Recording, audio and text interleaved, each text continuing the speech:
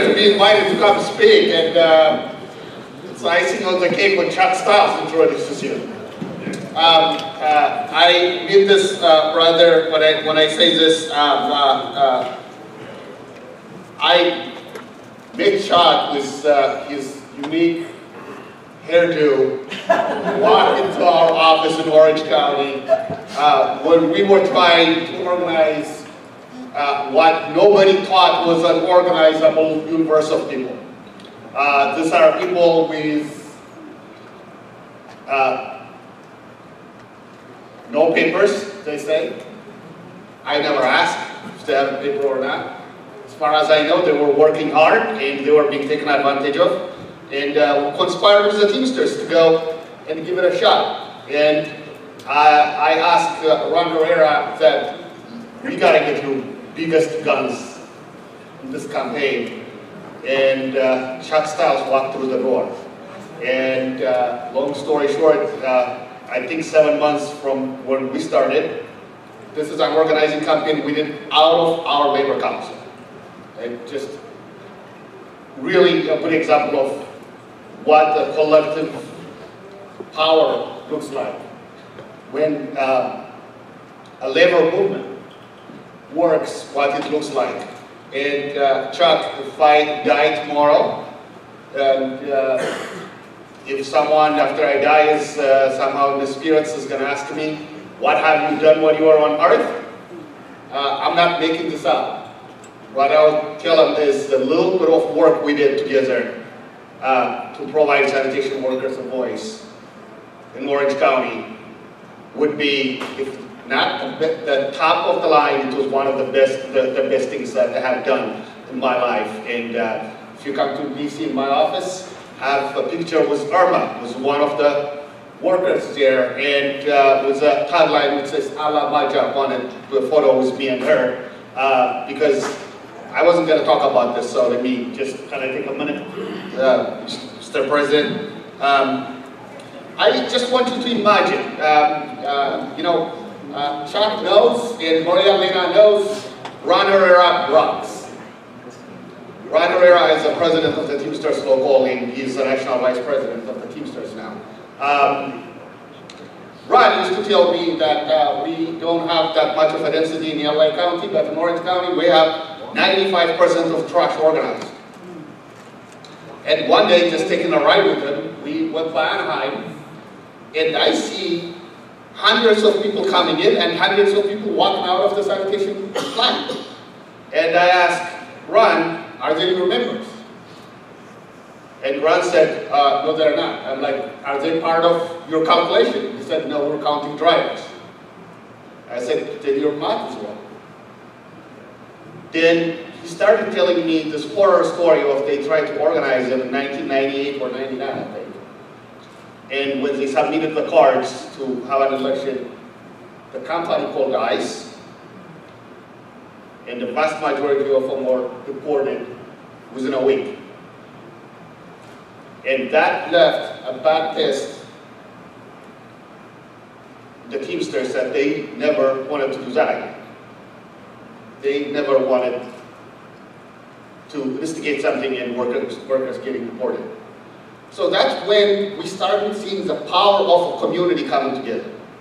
Because what we did was we gathered about 30 church leaders and community organizations, and we told them, this is your job for us. Soften up this company for us so we can go organize it. So we sent a delegation of church leaders, and they asked straight up to the company, why are you getting your workers deported because they're asking you for a voice at work? Of course they denied it. Then we got them to comment that they were never going to do that again. Then Chuck came in, and our organizers did what they did, and trash workers, people who with their hands go through garbage every day, voted to join the great Teamsters Union, and today those workers enjoy paid vacation, they have family health care, they have a pension plan, they have a process where they get fired or hired, and how they get disciplined. Brothers and sisters, I wasn't going to talk about that, but since Chuck introduced me, I have to talk about it because I am in the labor movement to do those kind of things. If we don't care about workers like that, what the hell are we doing? So this is why I am here today, Georgia. That's why I keep coming back to Georgia. That's why I keep coming back to the South. Because there are millions and millions of people who want to be part of you, who want to be marching alongside you, who want to fight along with you. And they want to better their lives, and when their lives becomes better, your members' lives become better. Everybody's lives become better. But we have to organize ourselves before we try to organize other people. And when we organize, the South will lead the country to take us back to America's promise. America's promise of if you get up in the morning and go to work, you should be honored at your job. And what you do should be respected, and you should be respected at the workplace. Asking for a voice at work should not be grounds for you to be dismissed and be fired. I think we can do that. Do you agree? Yes. But in order for us to do that, we gotta improve on the things that we're good at. We gotta change the things that we're stuck at. Because I don't know how many of you see it. This country is not working for working people. It's just not. You know, like baseball players have agents, and basketball players have agents, football players have agents, right, Louis? And you all of us, our job is we're agents for anybody who goes to work. And when your client is not being treated well, it is your responsibility to fight back. And I'm here to tell you today, yes, you can create an organization that's powerful as individual unions. You can't have the best teamsters union, you can't have the best hotel workers union, you can't have the best construction trades union. But if we don't bring all of them together, and we get workers to care about each other, we have organizations, we don't have a movement. And I think it's about time we start a movement. And in order to start a movement, we have to live up the mantra that we always preach about. That's solidarity. And solidarity should not be on paper, solidarity should be on practice. Solidarity manifests itself. And only solidarity manifests itself when a bus driver gets serious and stands up and fights for a janitor. When the janitor cares about what's happening to the nurse. When the nurse cares about what's happens to someone who fixes the beds at the hotels. That is where we have to get to. We have to conspire together. How do we get to that point? How do we live the mantra of an injury to one is an injury to all? That's why our forefathers created this organization. Sometimes we have to go back to the basics. That's why they created this thing called state federations. So that at the state level, all the unions can come together and conspire together. That's why they created this thing called labor councils. That should be the place where the community and all the unions can come in and conspire and lean on each other and become powerful and win for each other. I think that's what we're trying to do here today. And I'm here to congratulate you and urge you, because we need a course correction. We need change. Our country is in a chaos. The South is in a chaos. Georgia is in a chaos. But let me tell you this, let's not be afraid of that chaos. But nothing good comes out without a chaos. If you look at the Chinese symbol for crisis, it's two symbols. One of them is danger, the other one is opportunity. When you put them together, they create crisis.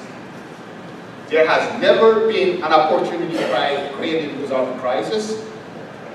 There has never been any of our dangerous things happen to us without crisis. So brothers and sisters, we're in crisis. It is up to you which one of the Chinese symbol you want to take.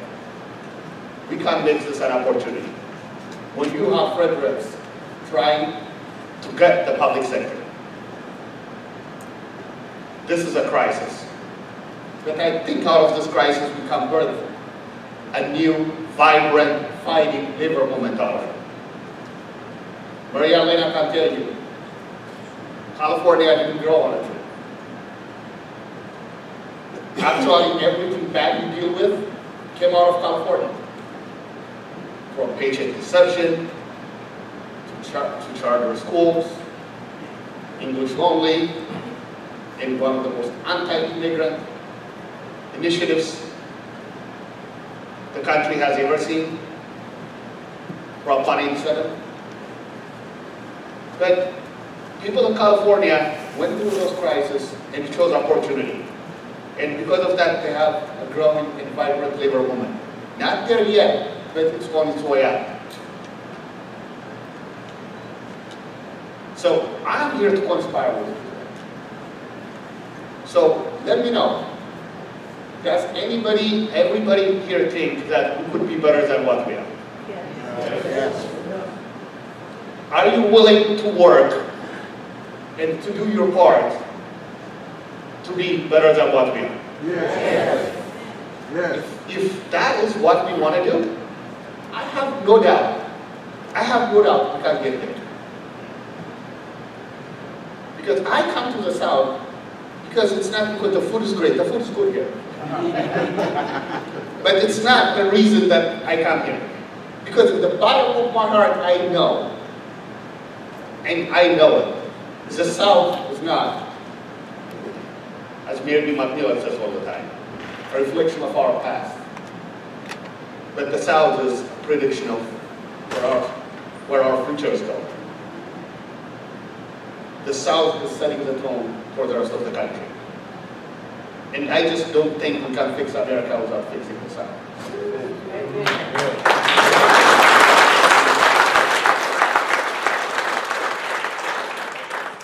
So with that comes a lot of responsibility on you.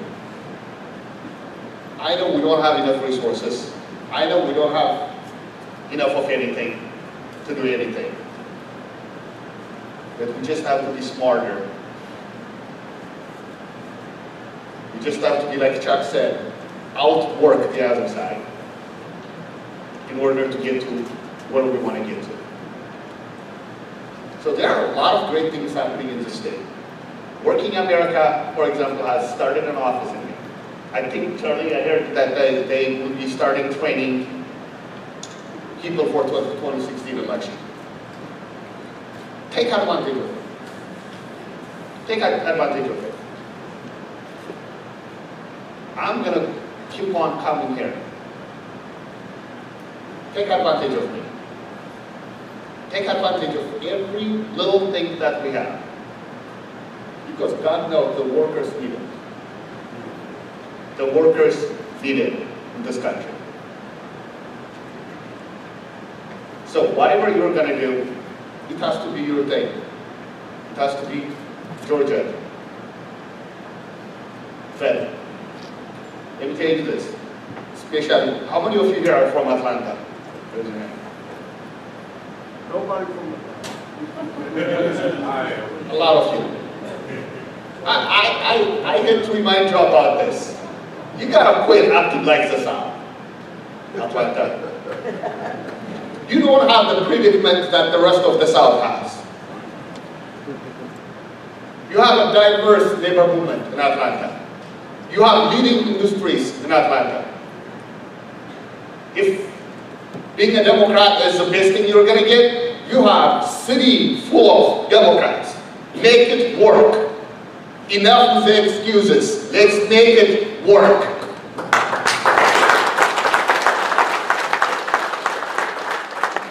There's no reason Atlanta cannot be just like Los Angeles, like Chicago, and like New York.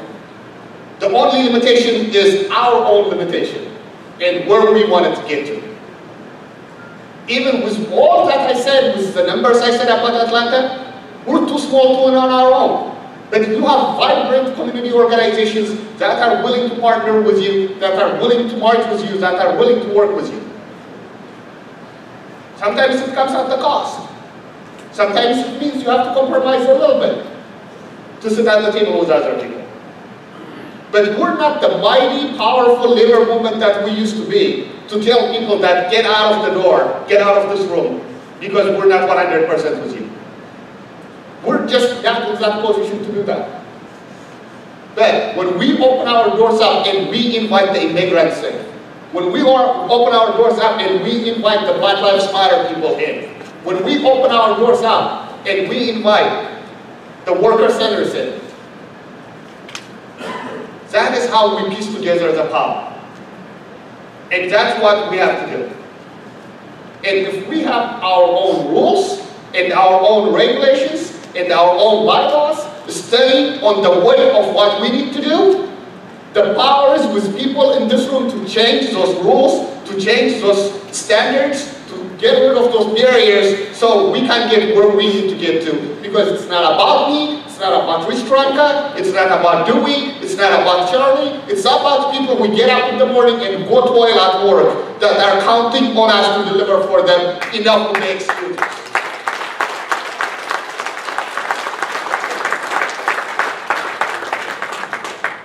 So, congratulations on what you have started. Congratulations on what you have started. And I really look forward to come and celebrate with you on every increment of progress that we're going to make. Because as goes Georgia, goes the South, as goes the South, goes the country. And the country is betting on you. The country is counting on you. The country is looking up to you to deliver for them. And I have no doubt, working together, brothers and sisters, we can deliver for this country and we can restore America back to the promise of hard work pays. Thank you so much for having me here today.